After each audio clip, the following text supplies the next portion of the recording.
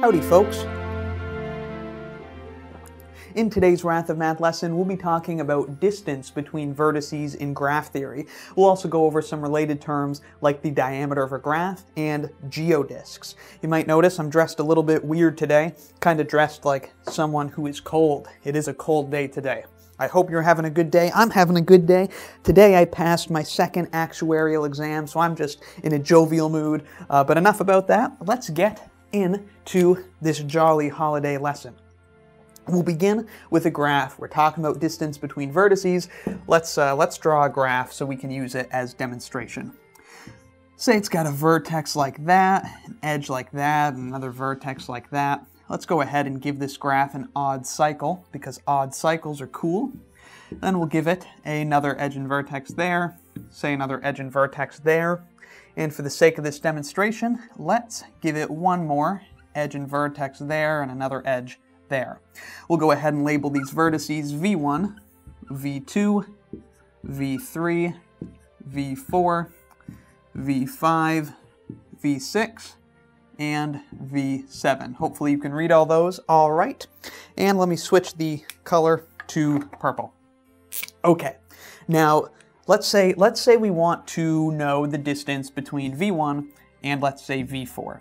How would you go about defining the distance between two vertices in a graph? Before you know the actual definition, how would you define it? If you think about it for a minute, you know, obviously we want it to have something to do with how long it takes to get from one vertex to another. I bet you'd come up with a definition very similar, if not exactly the same, to the definition that we'll see is actually used. Go ahead and think about it for a minute, you know, pause the video, whatever. Now, assuming you've done that, let's go ahead and talk about what it actually is. So we write it like this.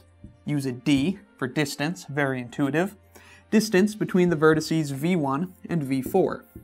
In an undirected graph, which is what we're talking about, the order you write these vertices in doesn't matter. The distance is the same.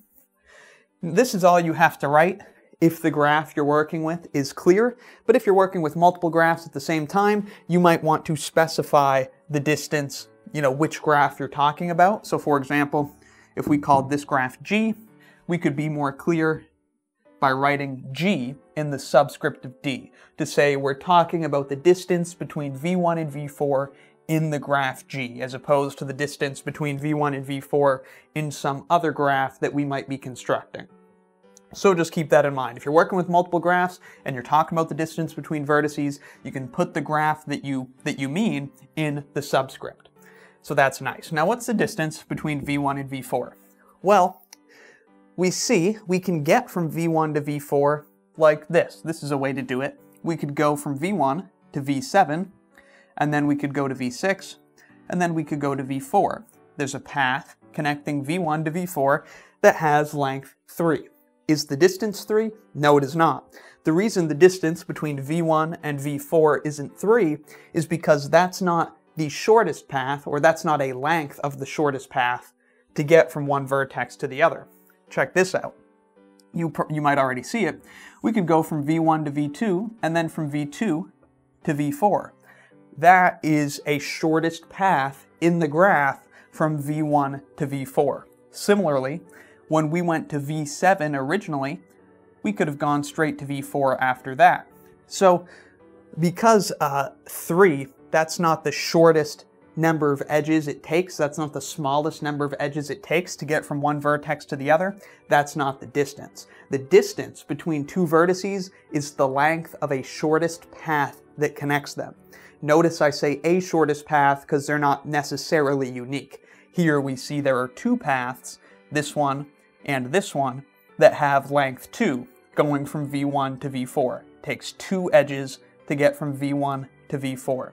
There's no way to get from V1 to V4 in less than 2 edges. There's no path connecting them with length 1, so their distance is 2. Again, that is the length of a shortest path that connects V1 and V4. That is their distance.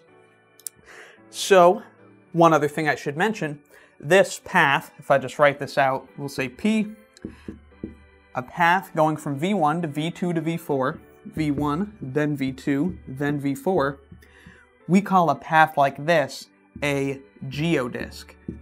In particular, it is a V1, V4 geodesic. A geodesic between two vertices is a path of shortest length that connects them. So since P is a geodesic, we know that the length of P is the distance between V1 and V4. So the distance between two vertices is the length of a shortest path that connects them. A geodesic between two vertices is a shortest path that connects them. So these concepts, they're really handy. We use them a lot in some of the proofs we'll do going forward. They'll come up a lot. The distance, should mention this. The distance between a vertex to itself, we'll just say the distance from V to V, just keeping things general, not actually talking about vertices in this graph, is equal to 0, because there is a trivial path of length 0 going from V to V. Also, if we take two vertices that aren't connected, say we add another vertex to this graph, switch back to black, say we put a vertex V8 right over here, there is no path connecting V5 to V8. So the distance from V5 to V8 is undefined. The distance between two vertices is only defined if there is a path connecting them. In this case, getting rid of V8, we have a connected graph, so there will be a distance between any two vertices because there exists a path connecting any two vertices. Now, to practice your understanding of the distance between two vertices in graphs, I recommend writing out the distance between every pair of vertices in this graph. Pause the video or do it after the video and give that a shot. I'm not going to go through that in this video. That would take a while. It'd be kind of boring. Practice it yourself. And what I want to mention is what you'll find if you do that is that the greatest distance between any two vertices in this particular graph happens to be 3. So two vertices that have that distance are V1 and V3. Okay, the distance in G, if we want to put that subscript there, the distance from V1 to V3, which again I'll emphasize, since this is an undirected graph, that's the same as the distance from V3 to V1, is equal to 3. We see we're able to get from V1 to V3 in 3 edges. We could do something like this, go to V7, then to V4, and then to V3. There's no way to get from V1 to V3 in less than 3 edges. So this path from V1 to V7 to V4 to V3 is a V1, V3 geodesic. It is a shortest path connecting the vertices, so its length is the distance between those vertices. The greatest distance between any two vertices in a graph is called the diameter of the graph. So we could write that diam for diameter, sorry about that loud train out there, the diameter of G is equal to 3. Again, the diameter of a graph is the greatest distance between any two vertices in the graph. The distance between any two vertices is the length of a shortest path that connects the vertices, and a path connecting two vertices of shortest length is a geodesic between those two vertices. And we'll talk more about distance and actually drawing graphs, sort of using the distance between vertices to influence how you draw a graph, which I think is really cool. We'll talk about that in another lesson. For now, we'll stop here, and I really hope this video helped you understand distance between vertices and graphs, as well as some related terms. Let me know in the comments if you have any questions, need anything clarified, or have any other video requests. Thank you very much for watching. I'll see you next time, and be sure to subscribe for the swankiest math lessons on the internet. I'm gonna go back to enjoying my hot chocolate.